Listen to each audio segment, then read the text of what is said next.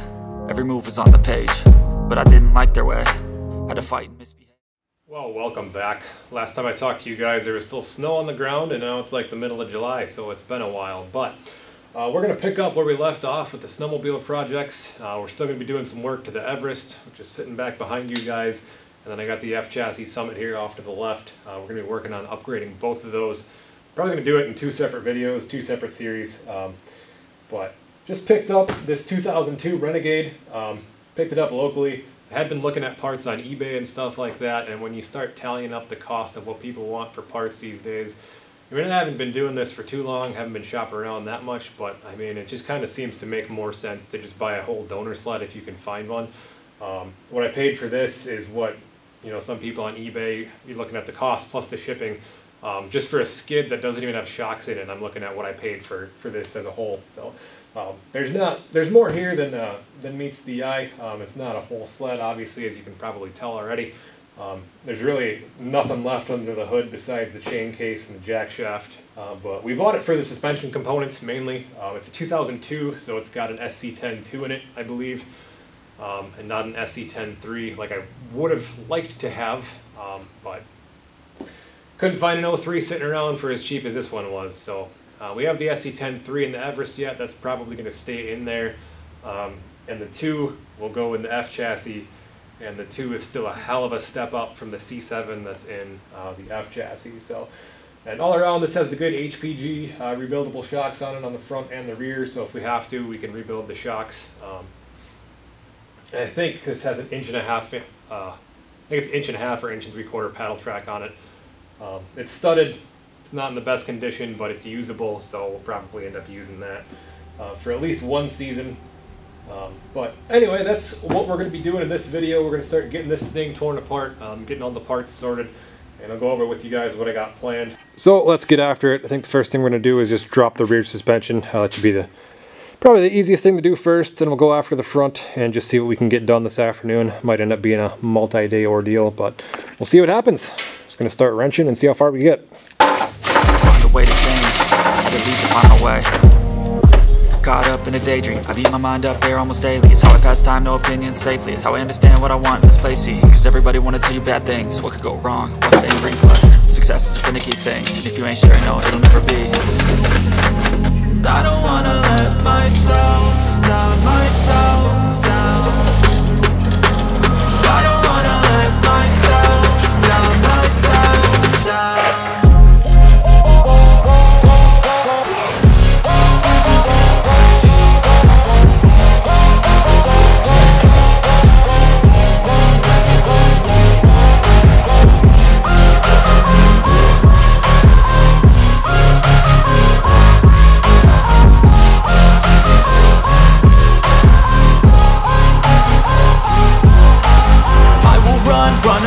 I don't have to plan it, I can go change my fate. You won't understand it, all alone, that's okay. People I can't stand them, they don't want me to change. Keep me where I'm standing, and I don't wanna be where I am. And I want something more, take a chance. It could be possibly my last dance, my last dance. I don't wanna let myself down, myself.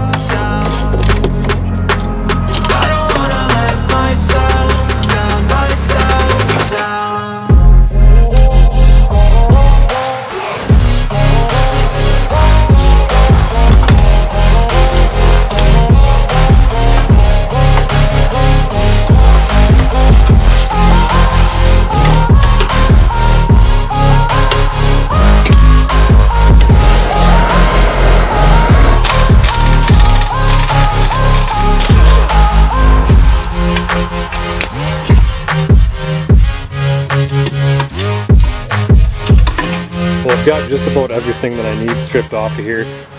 Didn't show everything. If you got any questions about how to take stuff off, feel free to ask in the comments. But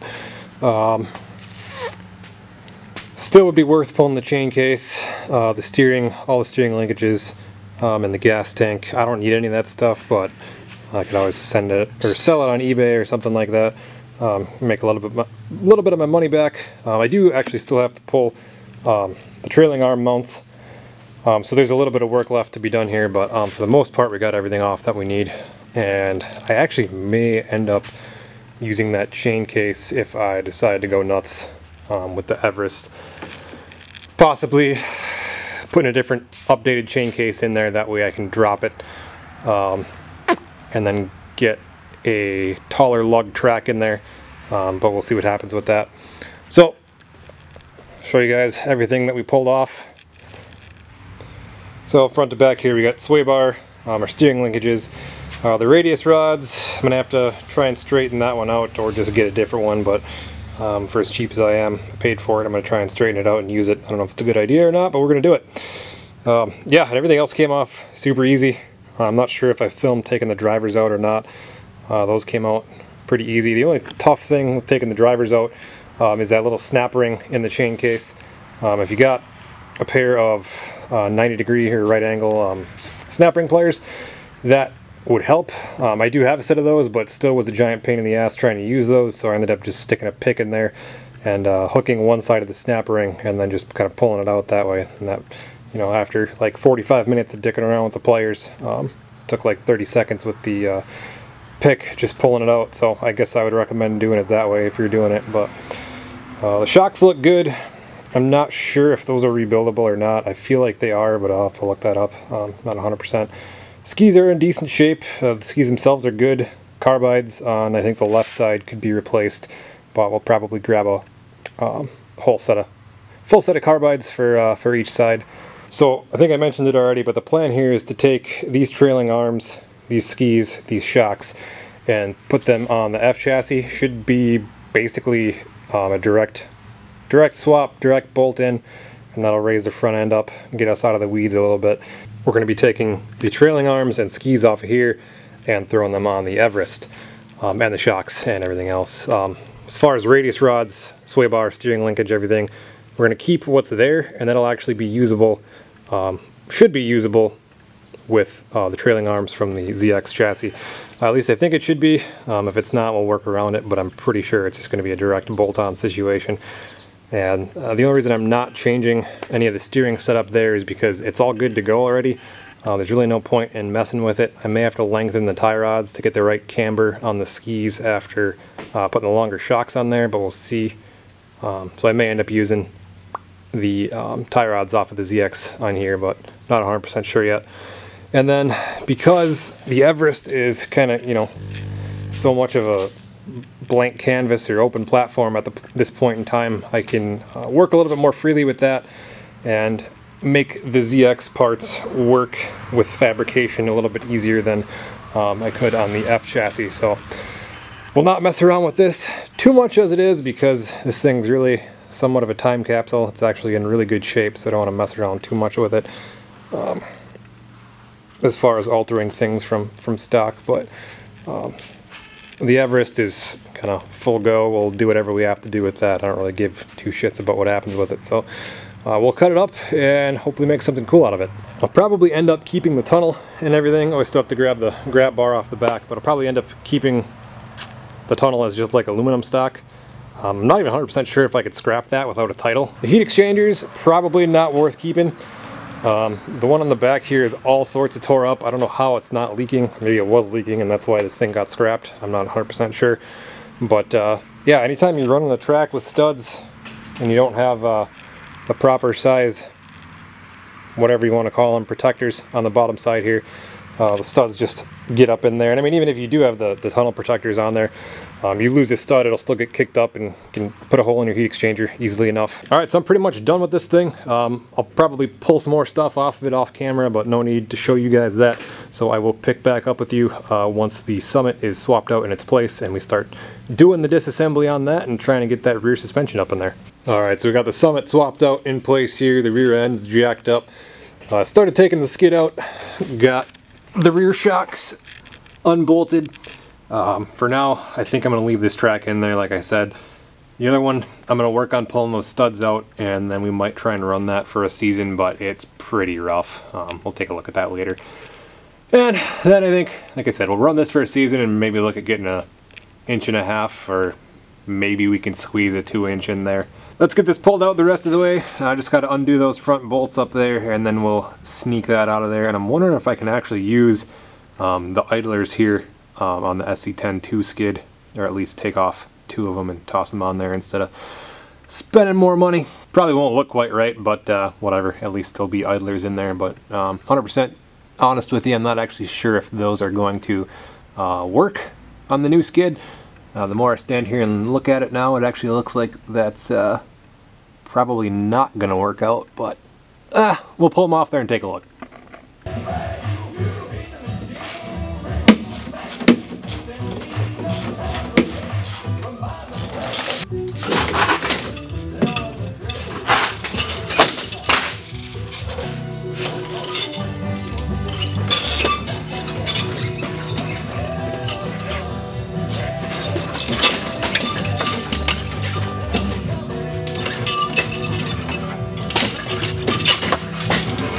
So with the 2 skids side by side there, you can see some of the similarities and differences between the two.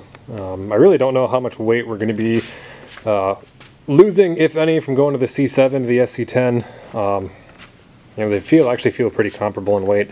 I don't know why the back of that seems so much heavier. Probably because of the big ass heat exchanger that's back there. That's probably where all the weight's coming from. But if anything, I'd guess we might be losing maybe 5 to 10 pounds. Just by getting those dual shocks off the rear. But I think I'll actually be able to use those idlers, or a set of those idlers, to replace the ones that are missing there. But I'm going to take the SC10, go pressure wash that, get it cleaned up. Then I got to see if I can scavenge a bushing off of this one somewhere that I can use on the lower shock mount there on the front arm. It's got a little bit of a slop, or a little bit of a wobble to it, some slop in it, so I'm going to see if I can get that tightened up before we throw that in there. And then probably not going to do too much else to it. The slides are in decent shape yet, so might as well just toss it in there and call her a day. But we'll clean it up a little bit first. I might even pull that shock out and clean that up, give it a coat of paint. Didn't really figure out if those are rebuildable or not. Like I said, I'm pretty sure they are, but that one seems to have some rebound left in it, so we're not going to go through that process yet either. Hopefully we'll just get this thing together and be able to use it for a season and figure out where all the weak points are at, and then go through and work on it again next year, because that's half the fun.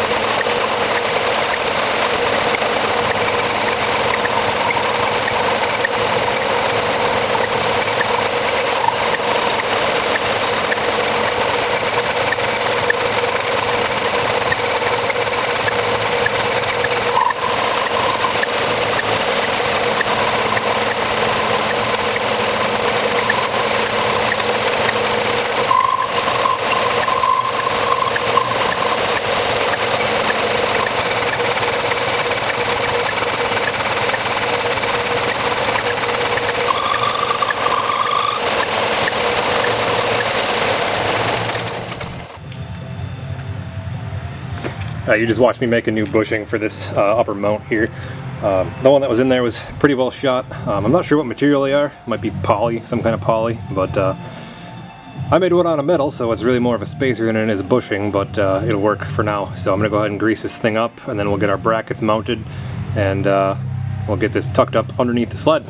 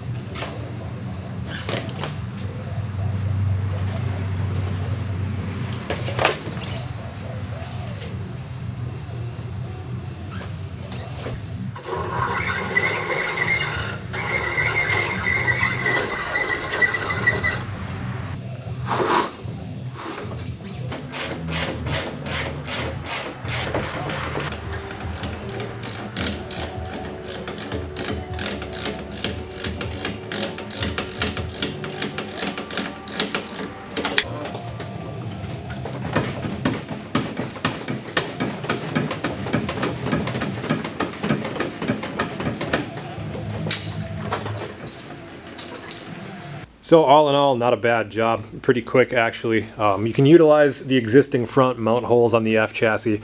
And with the C7, you would have just had to move the rear mount brackets forward to meet the center-to-center distance that the SC10 requires. But I got rid of those altogether, and I used the brackets off the Renegade chassis. I want to say the center-to-center distance was like 30 5/8 inches, I believe, somewhere in there. You guys saw me put those new brackets on there. That lined up damn near perfect, and it seems to function well. You saw me hop up and down on it there. It seems to rebound pretty good.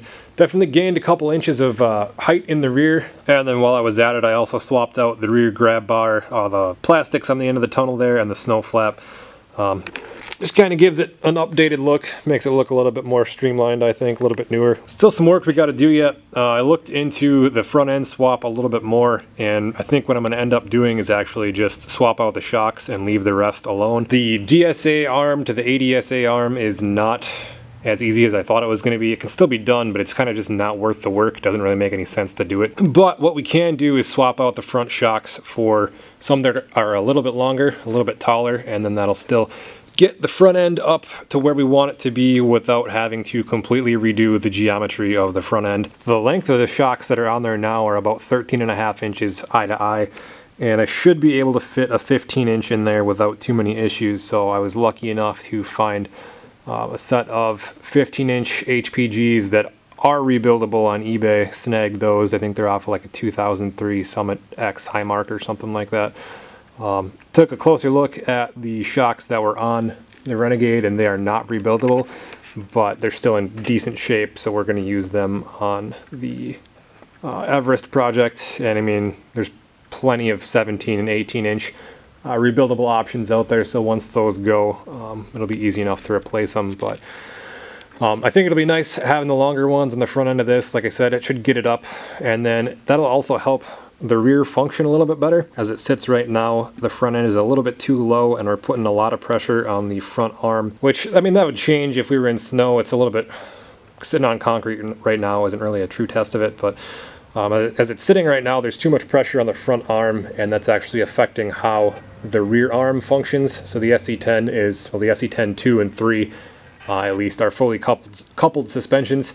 So how the front arm actuates also affects the rear arm. So getting the front end up a little bit more will take the weight off of that front arm and redistribute it kind of a little bit more evenly over both arms. As it sits right now, that's really not that big of a deal, but I think that will help how it handles overall. And aside from that, I got to find some carbides for these skis. These are the original Simmons Flexi ski, and I'm not 100% sure where I can get carbides for those. I think they're a little bit of an odd size, but I'll have to dig around on the internet and see what I can find. Still more to come with this. I'm going to be putting risers on it yet. Obviously the front shock's got to be done, and then I need to get a CDI box for this too. Get one of those for it, and she should be running like a dream again. And then I also want to get a can for it, but I'm probably going to have to get this is a 94, so I'll probably have to get a pipe from a 95 or a 96. I don't know why, but the exit flange is a little bit different from 94 to 95, and they don't make an aftermarket can that directly fits on the 94 pipes, but you can just toss in a 95 and then get an MBRP can that should mate right up to it. The other option is to just snag a generic can off Marketplace. There's quite a few of them on there right now for relatively cheap. And then we can just hack that one up and weld it so it fits. Shouldn't really be that big of a deal. Most of the back pressure and everything that's important is handled in the tuned portion of the pipe itself, and then, I mean, silencing kind of just happens within the can itself. So shouldn't really be that big of a deal if we cut that one up too much. And I mean, if it does have any sort of small effect, we can always rejet the carbs and play with that. But might be a better idea to just look for a pipe from a 95 or a 96 and just go the route that requires less cutting and welding, but we'll see what happens with that. For now, I'm going to end this here, and then once I get those shocks, I'll probably make that a separate video, getting that all set up, because we'll have to readjust the radius rods and tie rods and everything else to get the correct geometry on the front end again. That'll be interesting, see if I can do that correctly the first time, but might take a little bit of messing around. But I know earlier in this video I did mention that I thought the ADSA or DSA to ADSA trailing arm swap front end suspension would be, kind of a bolt-in thing. Just want to reiterate that it is not. It is possible to do. There's just a lot more swapping involved, especially from a ZX to an F chassis. If you wanted to do it, I think the best way to do it would be to use an ADSA setup from an S chassis to an F chassis. That would be a little bit easier, as the radius rods are closer in length, and I think the bracket that the radius rods mount to on the S chassis can just be taken out of an S chassis and bolted directly into an F, whereas the ZX is completely different. So something to keep in mind. Just wanted to correct that so I don't lead you guys astray if you're doing something like this. But generally, overall, snowmobile suspension swap, pretty easy job. This collectively took less than a day to do. I just split it up over multiple days, worked on it a couple hours here and there. But any questions, as always, feel free to leave them down in the comments, and I will see you guys in the next one.